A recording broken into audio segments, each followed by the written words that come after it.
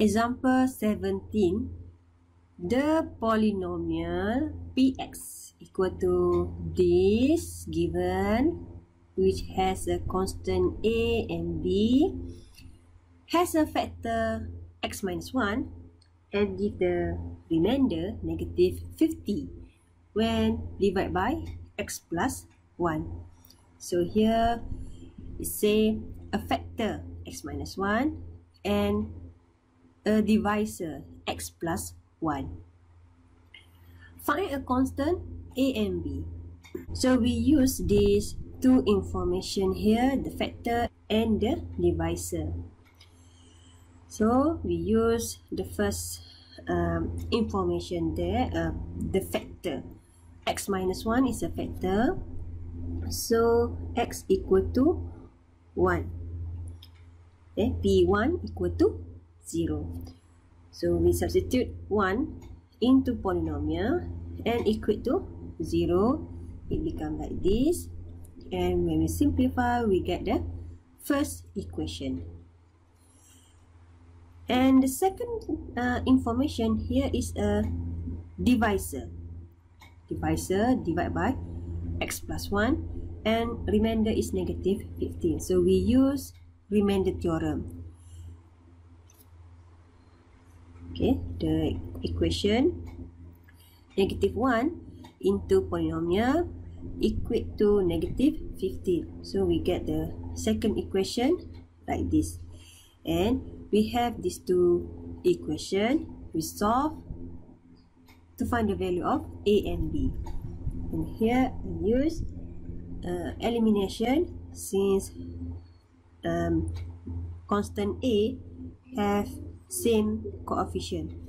So I use elimination, equation 1 minus equation 2, and here a minus a, we get 0. So I have b. So we get the value of b is 32. And this value we substitute into equation 1 to get the value of a. And then the answer for a is negative 19. Done for question A. And for question B, if negative 2 is another 0, okay, another 0, factorize px completely. So what means 0? From 0, we can have a factor. So if negative 2 is a 0, so we can form a factor is x plus 2. So we use this factor x plus 2 with the factor given in the question x minus 1 to factorize px. We use both of factor. Okay. So the question B, we substitute the value of a and b there. Okay, a is negative 19 and b 32. Okay, we want to use long division, so the polynomial in the inside, and we substitute the value of a and b there.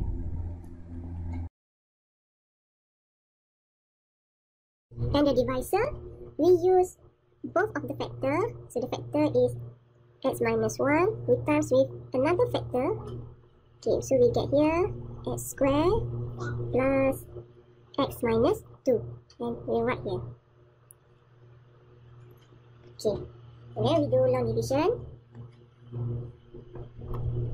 6 for x, divide x squared, we get 6x squared, and then we multiply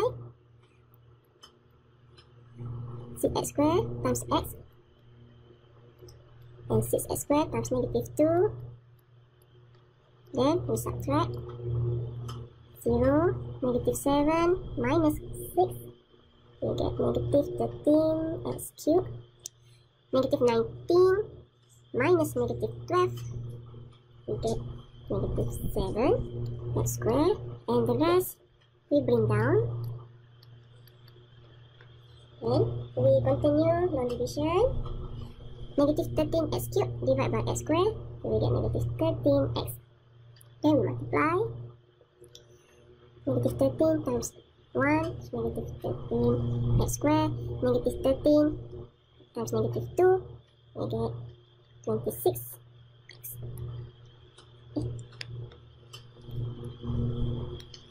0, negative s.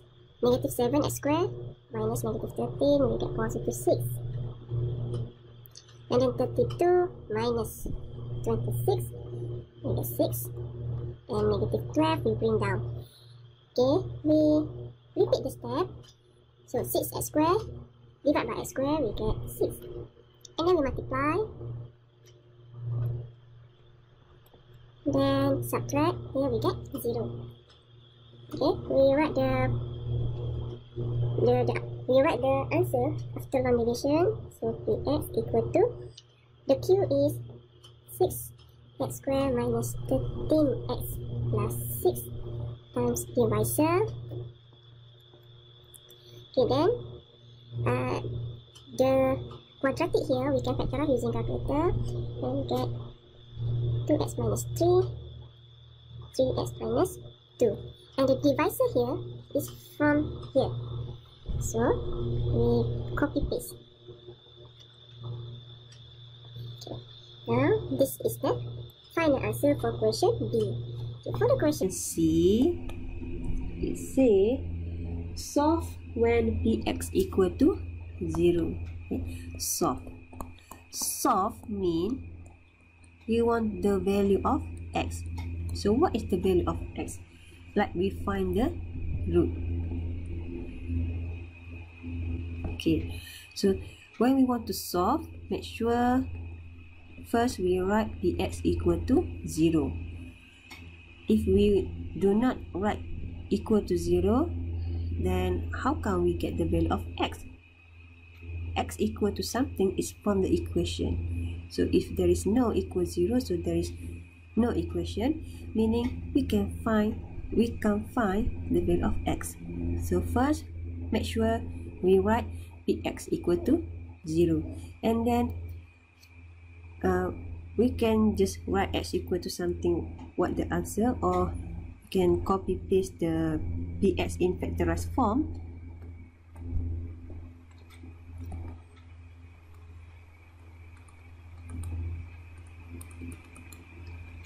Like this, and